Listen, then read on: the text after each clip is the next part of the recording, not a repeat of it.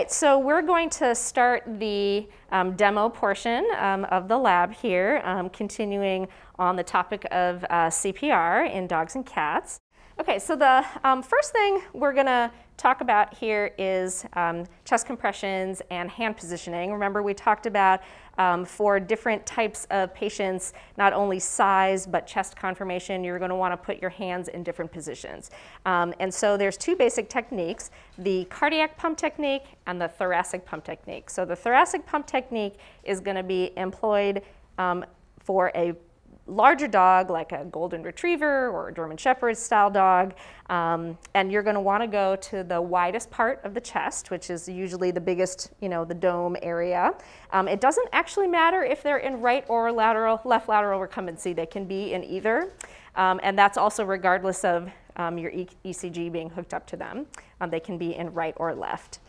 So knowing that the heart is here, this type of dog, is going to be really hard to compress in this axillary area. That's why we're going to use the thoracic pump technique. And so for this, I usually say hand over hand. And I'm just going to start doing compressions, and you sort of critique what you think I could do better and how I can get more effective compressions.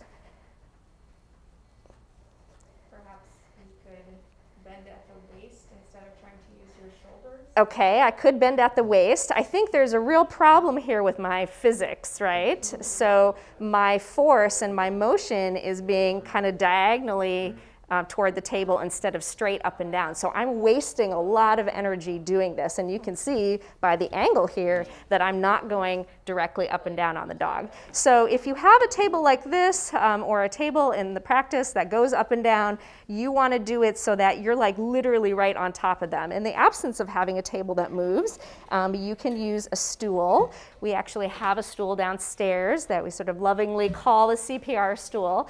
And we really call it that because we don't want to use it for anything else. Because when we need it, we need to know that it is in that exact location and we can just grab it and use it. So the best technique is hand over hand, and you want to make sure that your shoulders are directly over your elbows, directly over your wrists, and you want to go down and up and down and up. And remember, we want to do about 100 to 120 compressions per minute. So if you have a clock that is in your line of sight and you can just do 2 compressions per second, that is reasonable to do. We talked about the 50% duty cycle, which is half of your time down, half of your time up. So I'll show you what 50% duty cycle does not look like, and then I'll show you what it does look like. I'll switch in between, and you'll kind of see how my whole kind of posture changes.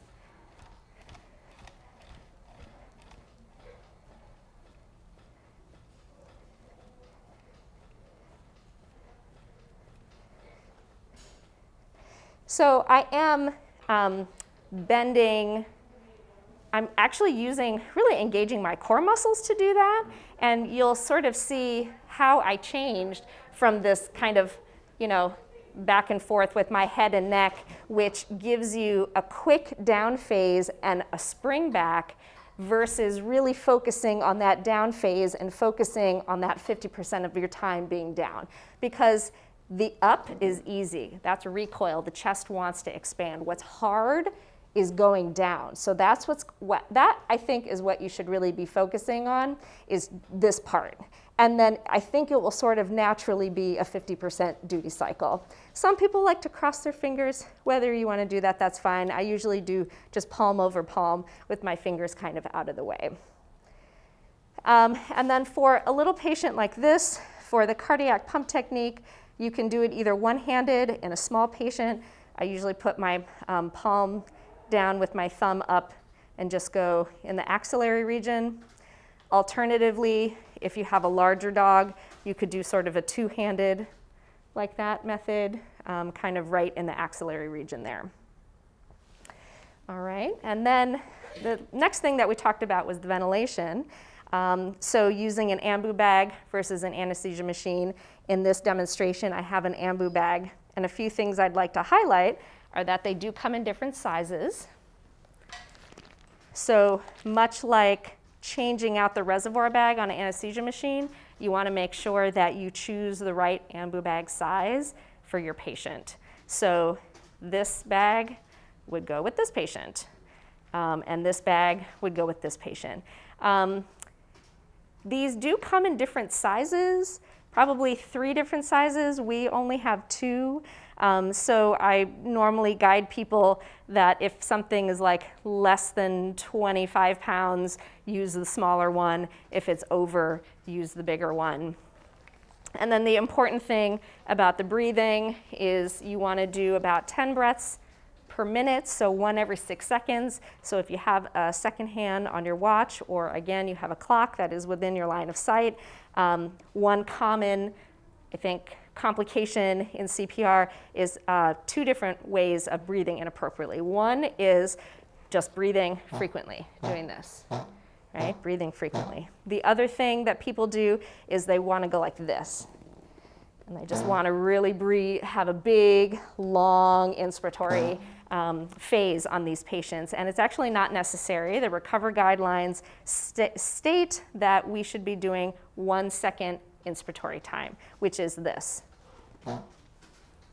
And then you wait 6 seconds, and then you breathe again. So it doesn't have to be a big, prolonged inspire. That can potentially complicate the CPR.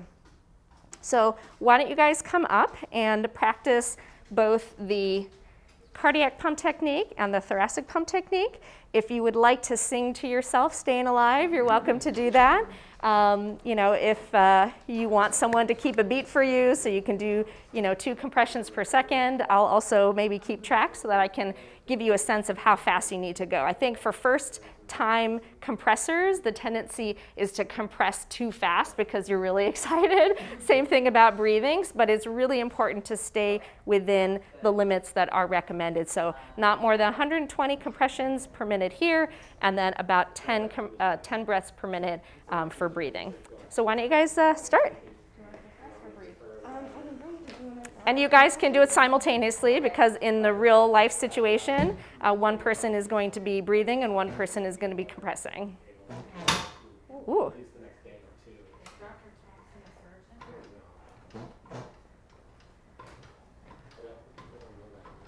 You can go faster, Emily.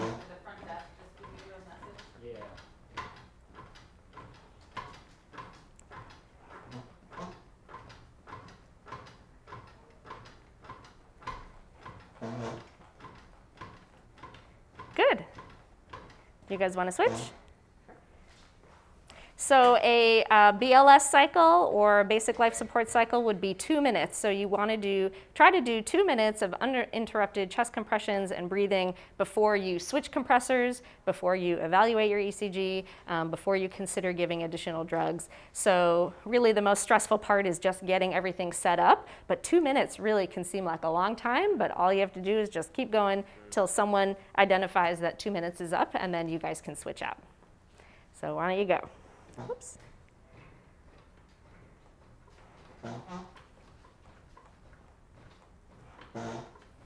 When you tighten your elbows a little bit and try to act as your whole upper body as one unit going down. There you go. Do you feel a difference there? Yeah, it looks like you're getting more effective compressions. So when you're looking at your end tidal CO2, and let's say you were at 10 millimeters of mercury, and I had advised you to change your arm positioning, and now you might get up to 15 millimeters of mercury. So just considering how you're compressing, how many compressions per minute you're doing, whether you're fatiguing, maybe that's why now the CO2 is dropping. I think that's why it's important to be monitoring end tidal CO2 during this time.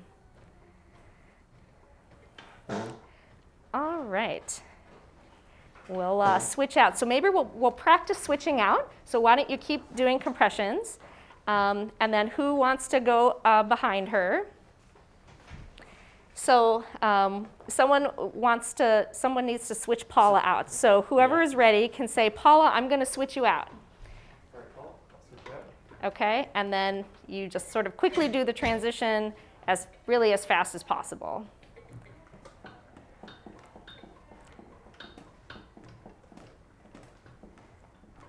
You can go a little bit back further. I think the widest part of the chest is right there. There you go.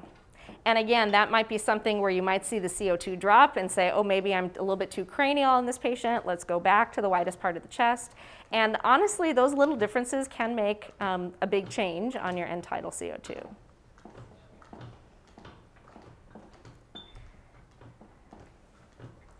And whoever just did this can practice doing cardiac if you'd like. All right. Abe, do you want to switch out? All right. I'm going to switch you out. Rob, you ready? Okay. Excellent. That was a nice switch out right there.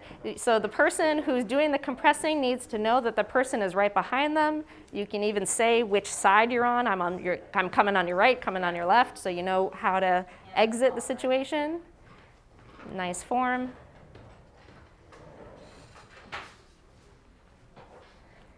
All right. Has everyone had a chance to do this part? I haven't pressed yet. I've just been breathing every 6 seconds. Oh, okay. Yeah. Do you want to switch him out? Yeah, I'll switch you out and you can switch him out. You ready? Yep. Come on. Come in. Yep. All right.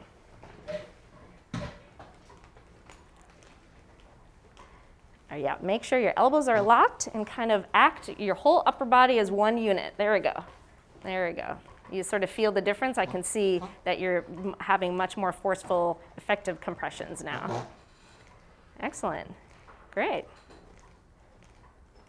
So now when the 2-minute mark is up, if this patient is on ECG monitoring, ideally what you would do is someone would get their stethoscope ready and they would be standing with their stethoscope ready to listen and feeling a pulse and looking at the ECG all at the same time. Because what you want to know is there something on the ECG? And if there is it associated with an audible heartbeat and a pulse? And if so, then you can stop. You've achieved return of spontaneous circulation. And if you haven't, then according to the algorithm, you can decide, do you want to give more drugs? Or if they're fibrillating, is it time to defibrillate? Okay, very good. Thank you, everyone.